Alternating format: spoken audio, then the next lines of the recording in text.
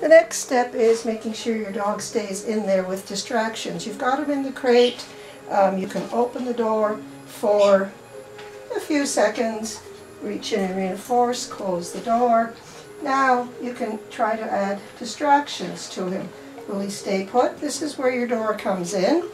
You drop the food. Well, he's not. Good boy. Pick it up, give it to him. Take it. Good boy. Slowly build up your distractions so that maybe you drop something he doesn't really care about. He stays put. Good boy. Give you a ball. Good boy. You also want to be able to move further away from him.